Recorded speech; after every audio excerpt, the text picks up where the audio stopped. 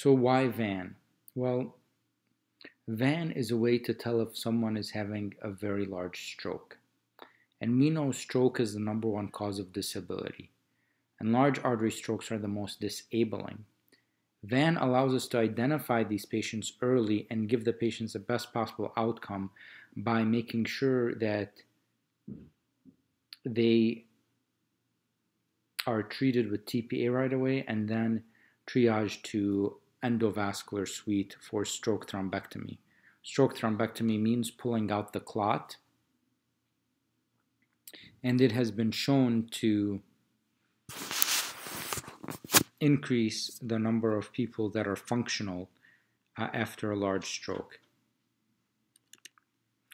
So we'll be going through multiple things in this lecture. We'll talk about the new endovascular stroke trials, and because that's very important.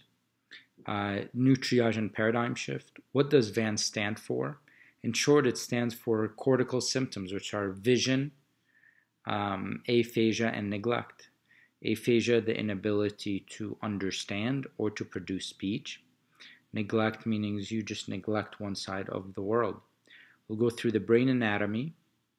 We'll talk about the difference between large vessel stroke and small vessel stroke, or of people that are functional after a large stroke.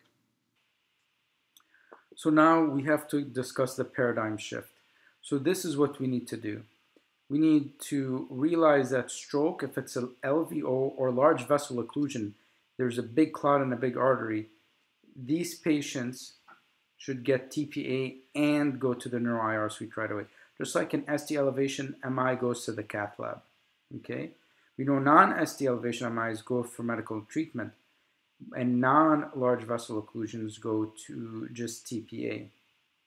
So how can we tell if there's a large vessel occlusion? Well, you can get a CT angiogram, but do you delay getting a CT angiogram and going to the endovascular suite by getting a CT, giving TPA, waiting an hour, going back for CTA? No, I think there has to be a way to identify these patients early, which is what VAN does.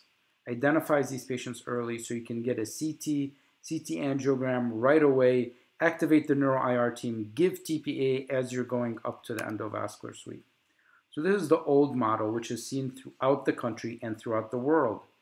You get a CT of head, they come in at 20 minutes, TPA decision within 45 minutes, maybe a half hour. You start the IV TPA, they go back to CTA 60 minutes, they wait for it to be processed in the read. So they call neuro-IR around 60 to 90 minutes, and best case scenario, you're in there within 120 minutes. The new model is you do the VAN exam right as they come in. If they're VAN positive, you do CT-CTA of head at 20 minutes and page neuro-IR or transfer center right at the same time. You still give TPA at a half hour to 45 minutes, so that shouldn't be slowed down at all. The only thing that might take time is perfusion imaging, but we're only advocating for CT angiogram. If it takes less than 10 minutes, then we just give the TPA and we put in the 20 gauge later. And then your goal is to be to the neuro-IR suite or the transfer process within 60 minutes care. So this is our model. Anyone with an NIH stroke scale of greater than or equal to 6, or we're using VAN more now, or they have cortical symptoms, which is what VAN is, visual disturbances, aphasia, or neglect, they automatically page neuro-IR and stroke, and instead of just a CT of head, we get a CT angiogram of head and neck with the CT of head. So we're basically, instead of making the TPA decision, then going back to CTA, then calling neuro-IR, we do it all at the same time. This is the same thing, everyone up to 6 hours, but wake up or unknown time of onset, right? Because unknown time of onset could have been only an hour. Wake up, the stroke could have happened at 6 in the morning. He woke up at 7 and it's only an hour in. So it's very important. Unknown time and wake up should activate the stroke team and perform a VAN exam and an NIH stroke scale to see if the patient is eligible for some other treatment besides TPA.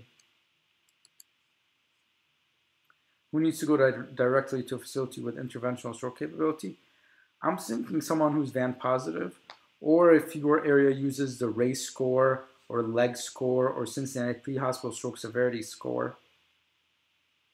But I feel VAN is easy. You don't have to calculate any numbers, and it's a yes or no. And we've used this, and for us, it's worked just as well as these other screening forms, and we feel it is easier, and we feel currently it is more accurate, but we're collecting more data.